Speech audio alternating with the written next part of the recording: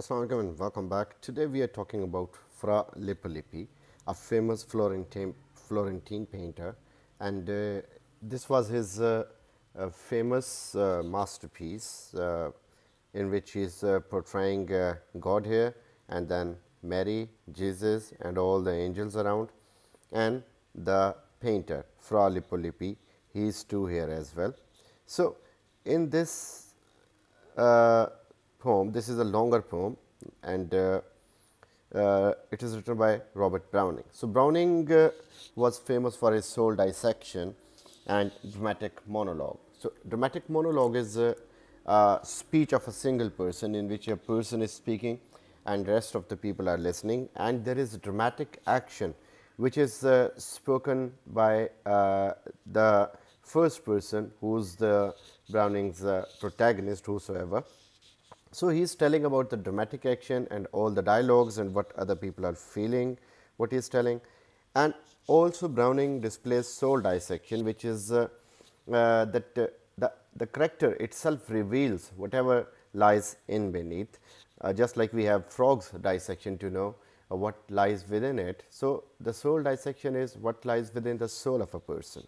So, this is about a conflict between church and the painters. So, in those days, because this is a Renaissance poem, so in those days or in the days of Fra Lippi, it was a time when they used to feel that the painters should not be painting human bodies, rather they should be painting soul, or they should be painting God, or alike things. So, painters were of the view that they should be painting the way they want. So, church was since influencing everything, all the arts. So, church was also influencing the fine arts.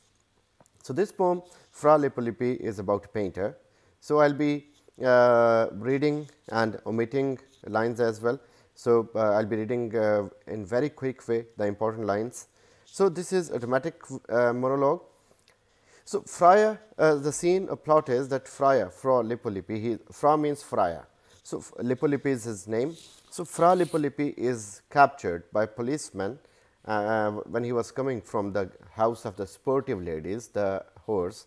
So, he is caught by the policeman that how come a friar is visiting such ladies. So, he is explaining all about himself and he is opening his soul. I am poor brother Lippo, by your leave, you need not clap your torches to my face. So, this is dramatic action. He is telling us that those people were focusing the torches on his face.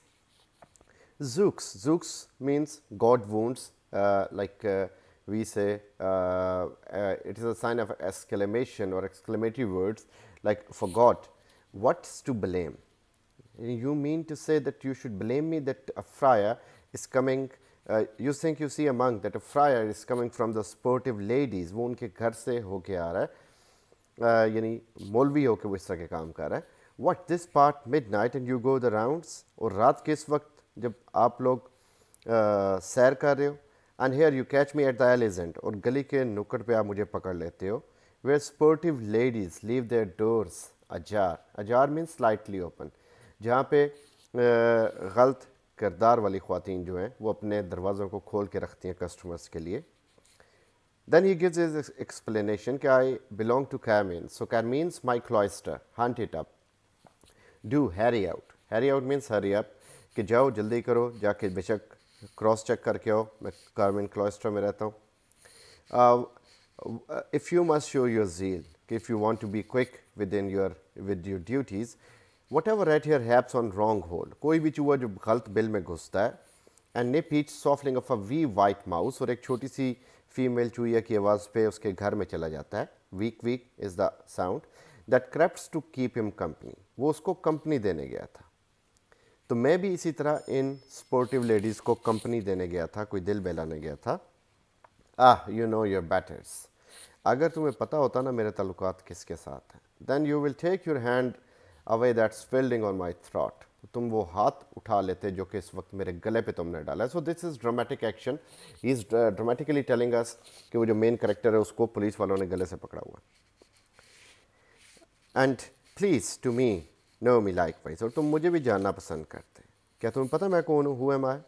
Y? Once मैं वो हूँ who's lodging with a friend 3 streets off is a certain how do you call Master Cosimo of Medici. So Cosimo of Medici उस इलाके का बहुत बड़ा aristocrat है, बहुत बड़ा एक लैंडलॉर्ड है।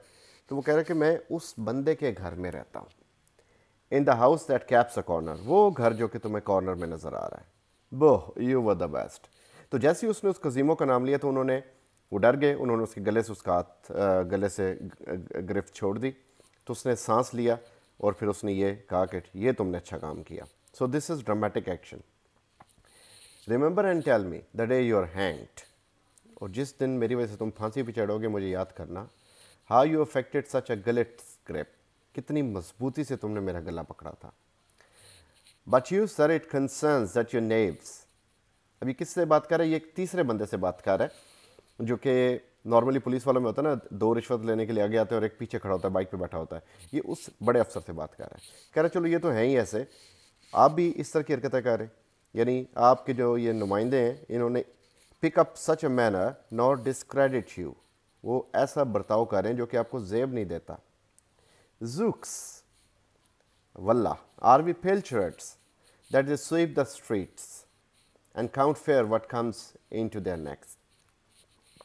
पिल्चर्स होती हैं वो छोटी छोटी मछलियाँ, बहुत छोटी सी, जिनको आप पका भी नहीं सकते, तो आप उन्हें वैसे ही स्वीप कर देते हो, जो कि ये चूँकि ये समुंदर के किनारे जगह थी तो समुंदर से मछलियाँ आ जाती थी। तो ये उसकी बात करते हुए कह रहे हैं क्या हम उन मछलियों की तरह कि तुम हमें हटा देते हो रास्तों से, हमारी इतनी भी वैल्यू नहीं है, और हर जगह तुम अपना प्राइस चाहते हो, पैसे चाहते हो।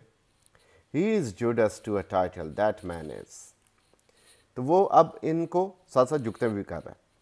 अब एक बंदा जिसने पकड़ा हुआ था कह रहा है ये तो, इसकी शक्ल तो बिल्कुल जुडस से मिलती है, जस्ट सच अ फेस, और इसकी शक्ल भी बिल्कुल वैसी है। Why sir you make comments, तुम्हें चाहिए कि तुम अपने आप को ठीक कर लो।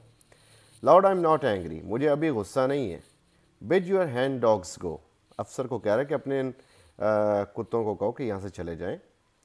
Drink out this quarter fluorine to the health, ये छोटा सा सिक्का लो, जाओ शराब शुरू पियो। आप द मिनिफिसेंट हाउस दैट हार्बर्स मी, बेशक वहाँ पे आ जाना, उस सखी के घर में जहाँ पे मैं भी रहता हूँ। And many more beside that's, many more, और मेरी तरह के बहुत सारी दुनिया वहाँ पे रहती है। एंड ऑल्स कम स्क्वेयर अगेन, अब सब कुछ मामला तय हो गया। I would like his face, he elbowing on his comrade in the floor. अब वो जो दोनों पुलिस वाले हैं वो एक दूसरे को कोनियाँ मारे कि निकले, यार ये तो बड़ा पहुंचा हुआ बंदा है, तो उसे कोनी मार के कहता है, वो कोनी मारता देख के कहता है कि इसका फेस तो मैं ड्रॉ करूँगा विथ पाइक एंड लैंटर्न, कि जिसने स्पेयर पकड़ा हुआ है, साथ इसके हाथ में लैंटर्न है। For the slave that holds John Baptist head डैंगल्ड by the here with one hand, कह रही है इस तरह खड़ा है जिस तरह उस बंदे की तरह जिसने जॉन बैप्टिस्ट का सर काटा था और उसको लेके खड़ा था। तो वो चूँकि क्रिश्चियंस के अगेंस्ट था वो बंदा, और जॉन बैप्टिस्ट उनके लिए बड़े मोहतरम थे। आपको ये सुन के हैरानी होगी कि जॉन द बैप्टिस्ट हज़रत यहिया अलैहिस्सलाम को कहा जाता है, तो ये उनका क्रिश्चियन नेम, जो क्रिश्चियनिटी में जिस नाम से उन्हें बुलाया जाता वो है। उन्हें इस तरह कत्ल कर दिया गया था क्योंकि उन्होंने एक हीरोड की बात नहीं मानी थी और उसकी बातों में नहीं आए थे, तो उससे उस जेलसी में और गुस्से में उनको उस खातून ने अपने बादशाह से कह के कत्ल करा दिया, इनफैक्ट शहीद करा दिया। सो वो कह रहे इसकी शक्ल तो बिल्कुल उस जैसी है जिसने उन्हें शहीद किया था।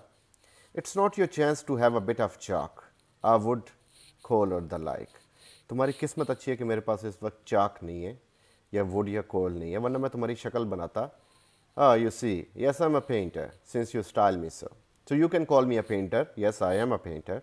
What were the लिपर्स doing up and down, you know them, they take you like enough. So still you are confused कि ब्रदर लिपो, यानी एक मौलवी हो कि मैं यहाँ पे क्या कर रहा हूँ और इन ख्वातीन के साथ मेरा क्या अफेयर है। वो यहाँ से गुजरती हैं, तुम उन्हें देखते हो, लाइक इनफ, ठीक है। I saw the proper twinkle in your आई, और जब मैं गुजर रहा था मुझे तुम्हारी आंखों में चमक नज़र आई जैसा पुलिस वालों की आंखों में आती है कि तुम मुझे पकड़ोगे। Tell you I like your look at the first, शुरू में मुझे तुम्हारे लुक्स अच्छे लगे।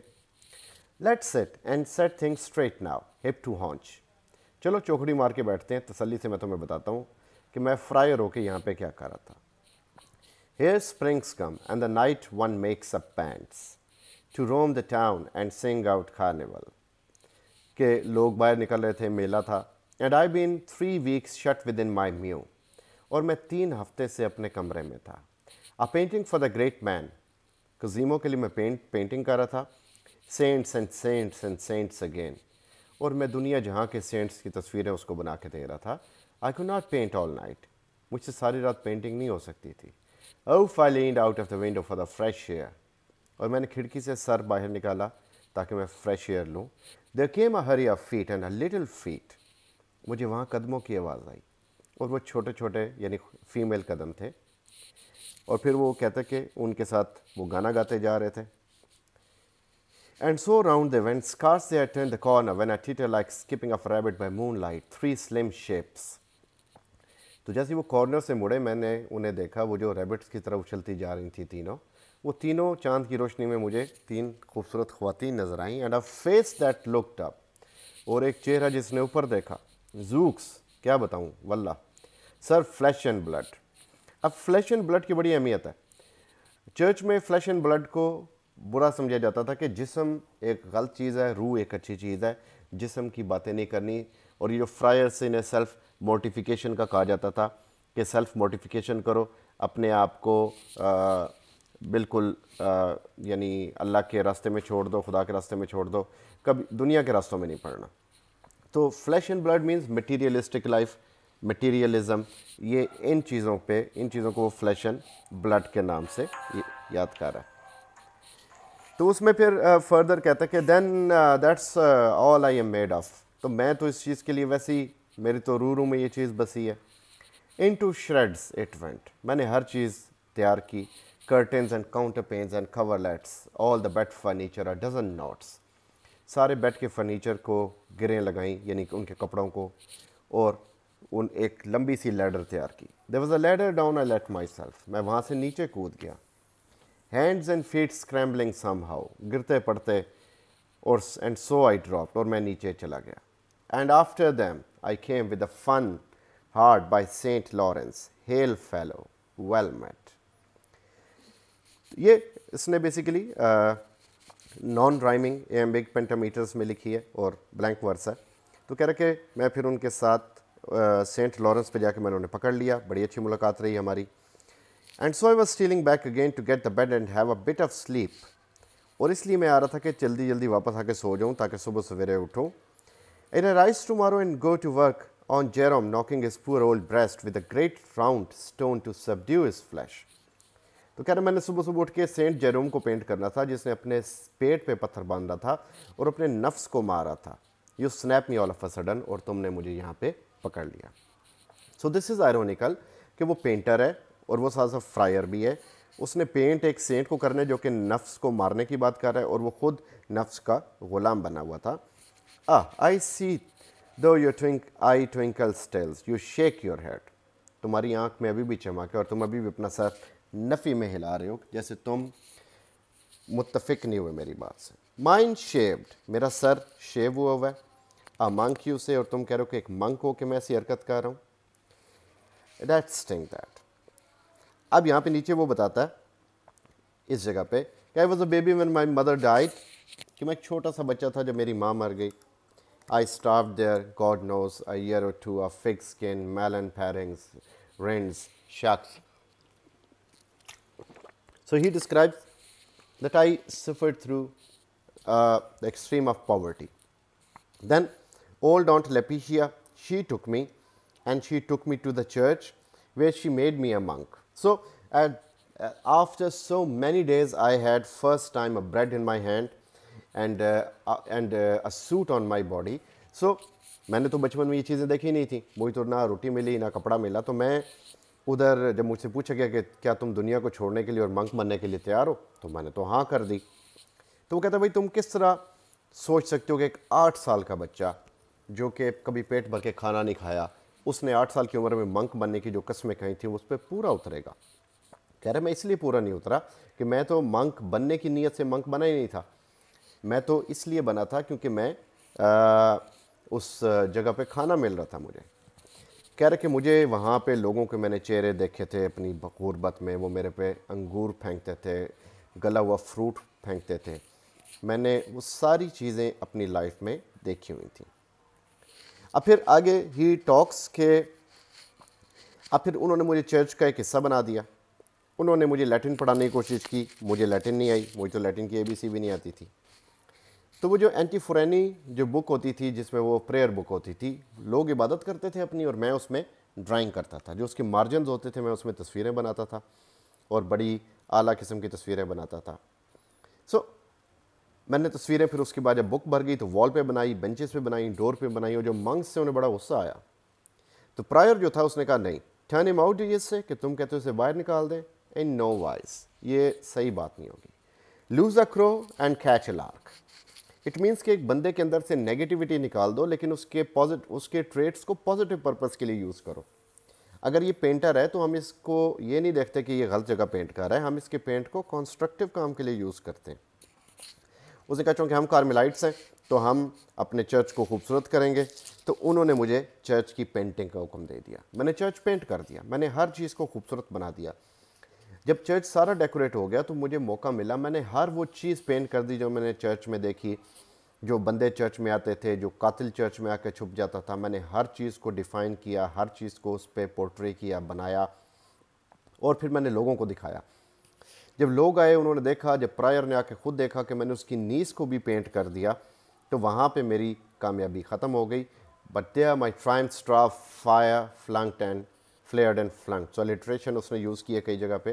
कहते वहाँ पे मेरी तरक्की सारी ख़त्म हो गई, मेरा बेड़ा गर्क हो गया, क्योंकि उन लोगों को ये पेंटिंग्स नहीं चाहिए थी, उन लोगों को चाहिए थी सोल की पेंटिंग। तो इस पे वही प्रायर जो कि कभी मेरी तारीफ़ कर रहा था, अब उससे भी मुझ पे गुस्सा आ गया कि मैं किस तरह की पेंटिंग कर रहा हूँ या किस तरह की बातें कर रहा हूँ। तो उसने कहा ये डेवल गेम है जो तुम इंसानों को बना रहे हो। इंसानों को ना बनाओ, सोल को बनाओ, रूह को बनाओ, धुआं बनाओ, आग बनाओ, जहन्नम से लोग डरें, इस तरह की कोई बातें दिखाओ। कह रहे ये गियाटो है, एक और पेंटर है, उसने ऐसे पेंटिंग की, तो तुम इस तरह क्यों नहीं कर सकते।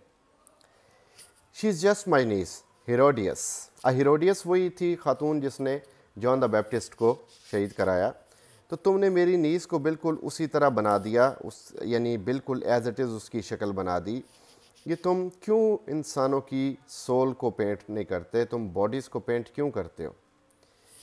प्रायर इसके जवाब में वो जो कहता है, फ्रायर यानी पुलिस वालों को बता रहा है कि भाई मैंने अगर बता दिया, अगर मैंने उसकी आंखें बना दी और मैंने उसकी जिस्म में जान डाल दी, यानी उसे लिविंग लुक दे दी उसे, तो उसमें बुराई क्या है। मैं पेंटर हूँ, मैंने हर चीज़ को पेंट करना सीखा है।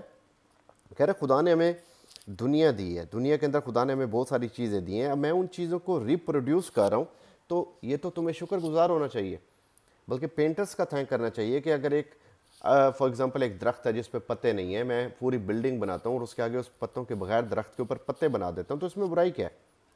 कह रहे ठीक है, मैं एक थोड़ा उम्र में बड़ा हो चुका हूँ, मैंने अपनी हदों को क्रॉस किया है, और तुम 8 साल के बच्चे को ये नहीं कह सकते and make him swear never to किस द गर्ल्स, तुम उससे ये एक्सपेक्ट नहीं कर सकते। तभी मैंने उन मौलवियों को छोड़ दिया, चर्च वालों को छोड़ दिया, और मैं कजीमों के पास आ गया और मैं यहाँ पे पेंटिंग करता हूँ जैसा मैं चाहता हूँ और जैसा मेरा दिल है। और अब मैं पेंट कर रहा होता हूँ तो लोग मेरे बैक पे आके देखते हैं और कहते हैं ब्रदर एंजेलिको, ये बड़ा फेमस पेंटर था, और लोरेंजो। कह रही है जो बड़े फेमस पेंटर थे इटली के, तुम उनके मुकाबले में तीसरे कभी भी नहीं बन सकते, क्योंकि तुम सोल को पेंट कर रहे हो, सॉरी तुम बॉडी को पेंट कर रहे हो, सोल को नहीं पेंट कर रहे। कह रहे मैंने बड़ा गुस्सा बर्दाश्त किया, बड़ा अपने आप को संभाला। कह रहे चूँकि मैं उससे बनाऊँ फ्लैश एंड ब्लड से, तो मैं कई दफ़ा मेरा सब्र का पैमाना लबरेज हो जाता है और मैं इस तरह की गलतियाँ कर देता हूँ। कह रहे अब इसकी मिसाल एक जानवर की तरह है कि एक जानवर को जब एक आदमी अपने पालतू जानवर को घास में छोड़ता है तो उसे ये नहीं कहता कि भाई तुम इस जगह से खाओ, यहाँ से ना खाओ। जानवर जानवर है, उसने हर जगह से खाना है।